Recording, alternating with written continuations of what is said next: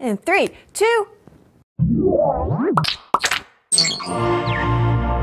Transparent batteries connect any device to the conference room display and a 3D printed plane. Yes, I mean an airplane. I'm Callie Lewis. Welcome to Geek Beat TV number 219.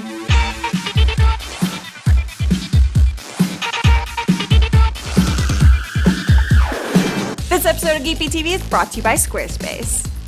One quick thing before we get into it. Saturday night the 30th at 9 p.m., John P. and I will be doing a Google Hangout with Trey Ratcliffe, the 17th most popular person on Google+, and famous HDR photographer and friend. Even better, I think we're going to be able to live stream it for those of you who can't get into the Hangout. We're going to try at least. Check my tweets for update and more information, twitter.com/Callie Lewis or Google+. Just search Callie Lewis. Okay, so this is going to sound crazy, but if you've been following the world of 3D printing, you may understand just how possible it is. This is the SOLSA, Southampton University laser-sintered aircraft. The entire thing, with the exception of the electric motor, of course, was printed with a 3D printer. It's the first unmanned aerial vehicle that's been created this way. The wingspan is 6.5 feet, and it can go up to 100 miles per hour. Awesome to see. And even better, the university will be launching a new master's degree program in UAV design. See more at geekbeat.tv/3D printed plane. Take a look at this Geffen AV conference room processor. It'll allow you to connect pretty much anything you want to show off, whatever it is you want to show off. So today we're reviewing the Geffen AV conference room processor. I would give you a model number, but they don't really have one for it. So if you need to look it up, just go to geffen.com, look up the AV conference room processor.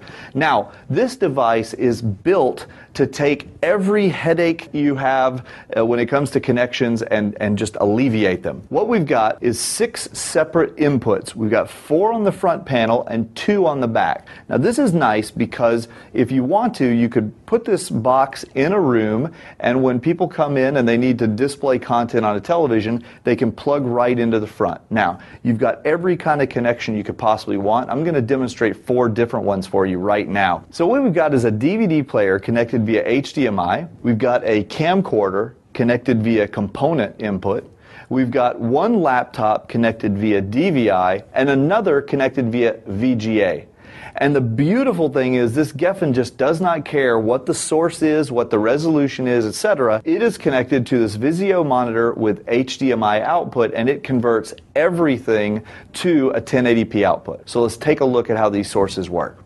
There's a keypad on the front that has a set of buttons. First of all, I'm going to switch over to the component 1 input, and you're going to see this is the camcorder. We're aiming it over there, and it's nice and clear. And when you look at the readout, you're going to see that it's coming in at 1080i 60, and it's outputting at 1080p 60. Now, if we switch over to the VGA input, this is one of our laptops. It's running at a lower resolution. Now you're going to see it's coming in at 1280 by 800, but still outputting at the 1080p. We can also switch over to the DVI input. Now we've got another computer running at a totally different resolution. This one's 1920 by 1200, and it's upscaling to 1080p. Finally, we'll switch over to HDMI input. Now this is a DVD player, so it's coming in at 1080p, and then it's going to be going out at 1080p. What's beautiful about this is you'll notice that the screen fairly rapidly switches from one source to the other, and yet the TV is always looking like it's coming in at 1080p. Pretty cool. Take a look at the entire review at geekbeat.tv/Geffen. Now let's talk science. Imagine all those gadgets you carry around being transparent. You could see their guts. Well, what if you couldn't see their guts and it was just purely transparent? Scientists at Stanford University have created a transparent battery. They're using a material that I can't even begin to pronounce, so we're calling it PDMS, short for this. They say that if something is smaller than 50 microns, you'll perceive it as transparent. So they made a framework where each line is 35 microns wide. Piece by piece, the battery is there, but we don't really see it. Awesome. When you're ready to take your website to the next level and make it easy to manage, check out Squarespace. You can create it simply by dragging and dropping sidebars or images, and you can use their templates that'll make it look great. If you're the hands-on kind, though, don't worry, you can fiddle with the code too. Their iPhone and iPad apps make it easy to manage on the go. Check out squarespace.com and get a 2-week free trial plus 10% off for 3 months if you sign up in July. This is your last chance for that offer, so you better do it now. Squarespace.com. Be sure to use GeekBeat 7. I want to know what website you sign up with. Callie at geekbeat.tv.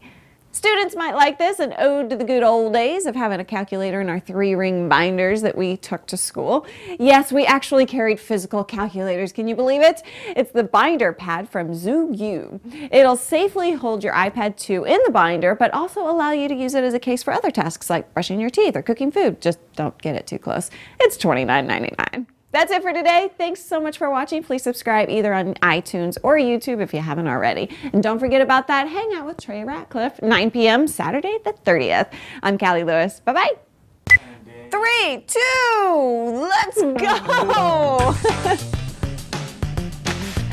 Can we go yet? Ugh, I just scraped my teeth with my teeth. I hate that. For reals.